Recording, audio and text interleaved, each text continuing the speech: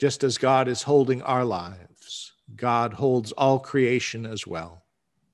When it comes to the climate crisis, the world is in a Kairos moment, a moment when humanity will either act and help the earth start healing or not.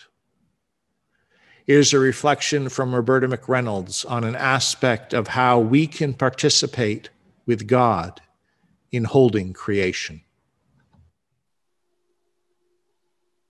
Good morning, everyone. God holds our lives and also the lives of all the creatures on earth. And we might even say the lives of rocks and grasses and streams. An early 20th century Californian by the name of John Muir found his refuge in God and nature. I want to read to you two short selections from Muir's writings about the Sierras and Yosemite. The first about a startling experience, and the second about a beautiful one. When the avalanche started, I threw myself on my back and spread my arms to try to keep from sinking. Fortunately, though the grade of the canyon is very steep, it is not interrupted by precipices large enough to cause outbounding or free plunging. On no part of the rush was I buried.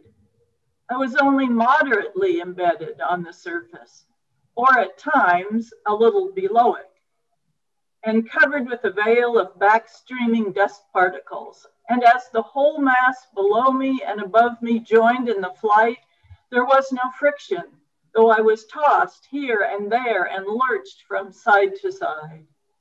When the avalanche swedged and came to rest, I found myself on top of the crumbled pile without a bruise or scar. This was a fine experience. This flight in what might be called a Milky Way of snow stars was the most spiritual and exhilarating of all the modes of motion I have ever experienced. Elijah's flight in a chariot of fire could hardly have been more gloriously exciting. Climbing along the dashing border of the cascade, bathed from time to time in waftings of irised spray, you are not likely to feel much weariness, and all too soon you find yourself beyond its highest fountains. Climbing higher, new beauty comes streaming on the sight.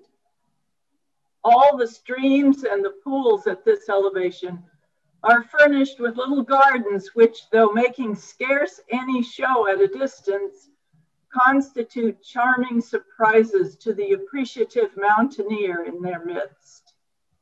In so wild and so beautiful a region, your first day will be spent, every sight and sound novel and inspiring, and leading you far from yourself.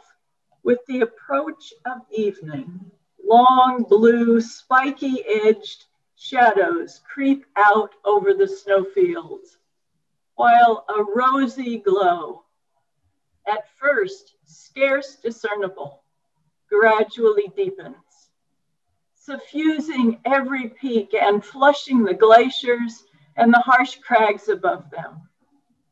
This is the alpenglow, the most impressive of all the terrestrial manifestations of God.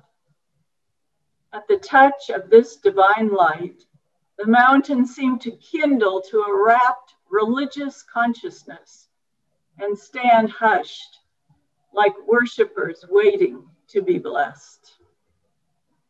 And then comes suddenly darkness and the stars.